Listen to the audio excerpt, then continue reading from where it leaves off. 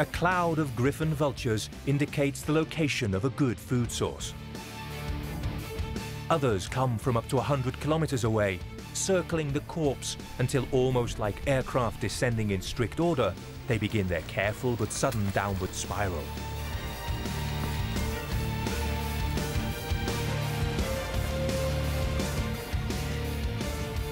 The apparent turmoil of these feeding scavengers is one of the most impressive spectacles in nature.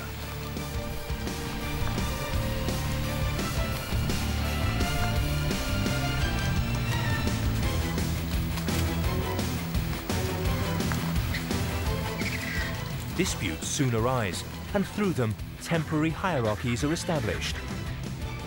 The hungriest lunges first, and when this one is satisfied, other birds, aggressive with hunger, step in. In less than half an hour, nothing remains but bones.